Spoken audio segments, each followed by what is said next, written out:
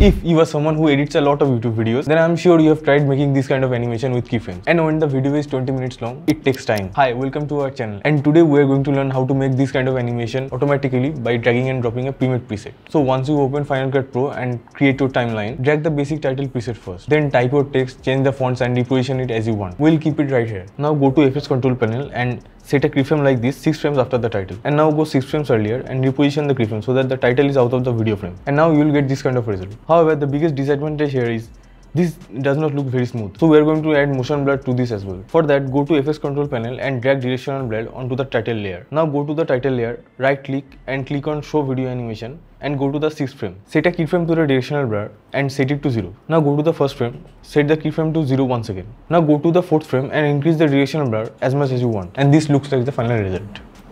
Now, if you want to save this as a preset, just go to this position and click on Save Effects and you should be good to go. However, if you are lazy and you don't want to make it yourself, we have saved up the preset pack with a bunch of different settings such as this. All you have to do is go to the description below and click on the download link. Hope this video helped and thank you.